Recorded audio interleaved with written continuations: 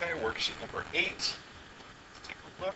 There's some key information about exponential and logarithmic graphs. This information you should have memorized and will make working with these functions a lot easier. I will mention that the domain and range of the exponential function and the domain and range of the logarithmic function are reversed because they are inverse functions of each other. Whenever you have an inverse function, the domain and range interchange. The exponential function has an asymptote of y equals 0 that is along the x-axis, meaning it will never cross that value. And since they flip for the logarithmic function, it's along x equals 0, meaning it approaches it but never actually equals or crosses it. So let's apply this to some questions. Suppose f of x equals 3 to the x. Sketch the graph of x, find the domain and range, any intercepts, and any asymptotes. Well, this is pretty much exactly the same as any general exponential function. It'll have the exact same domain and range. I could plug in any number for x. The only time I get restrictions in my domain is if I'm taking square roots or if I have fractions. In this function I have neither, so I'll have no restrictions. And then my range, it will be exactly the same as its parent function from 0 to infinity. You could also look at this rationally and think, well, for any number I plug in for x, it's just going to be some multiple of factors of 3. Since 3 is always positive, any multiple of factors of 3 will always be positive numbers. That's why it's got to be greater than or equal to 0, only positive numbers.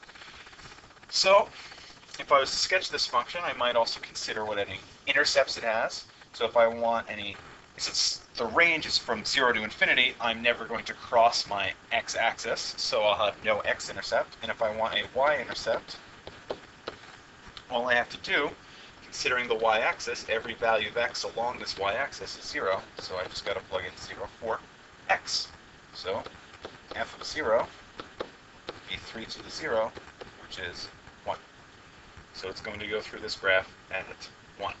Now the scale of these x's is kind of off, so I'm going to do every other one is 1. So 1, 2, 3. So my graph is an S squished. 5, -1, -2, and so on.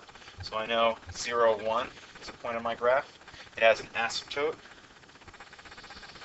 along the x-axis, so it's going to come from close values to the x-axis to 1, and then go off to infinity. There's a sketch of my first graph. Moving on to the second one, it's going to be the same as this graph, except it will shift right 3 units and up 2. So if I'm shifting up 2 units, that's going to affect my range. So I'll go from 2 to infinity. All my values will be 2 more. And if I'm shifting right 3 units in my domain, well, all values of x shifted right is still all values of x. Again, I have an asymptote.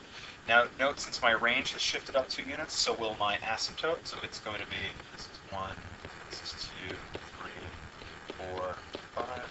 My asymptote will be all along y equals 2. That's my asymptote.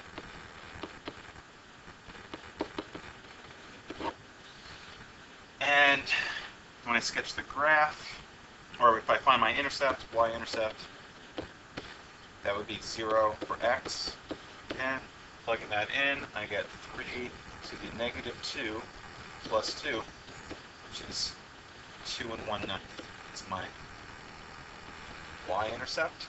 So 2 and 1/9 is just above 2 here.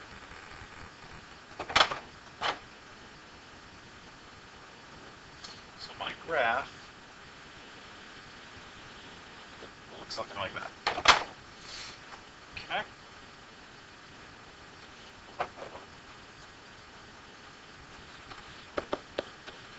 My domain for my parent function, log of x, was between 0 and infinity, and my range was -infinity to infinity.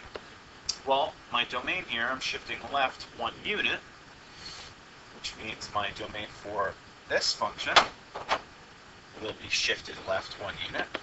So it will be from, right 1 unit, 1 to infinity, and its range is shifting up 3 units. Well, same range. If I shift all real numbers, it will still be all real numbers.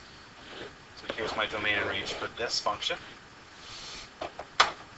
And then I'm going to find my x-intercept. Remember, x-intercepts occur when y equals 0.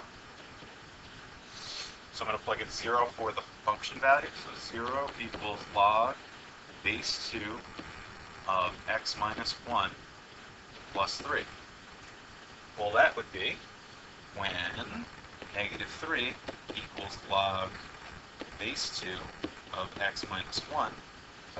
So to find the x value, it's inside of this log function, I'm going to do the inverse operation of taking the log, which is to exponentiate. So I'm going to have 2 raised to both sides. So 2 to the negative 3 power would equal 2 to the log base 2. These are inverse operations, cancel each other out, leaving with x minus 1. So then when I solve for x, I get 1 plus 1/8, which is 9/8, would be my x-intercept. My x-intercept is at 9/8 comma 0, which is a little bit less than 1. So if I do 1, so a little more than 1, 2, 3, 4, 9/8 would be a little bit right here. So I also need to consider my asymptotes. So my asymptotes,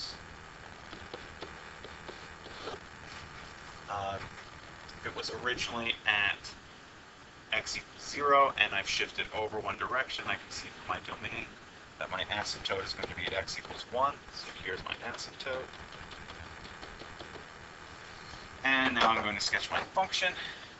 It approaches my asymptote really close, and then comes up and goes off on its own. That is it.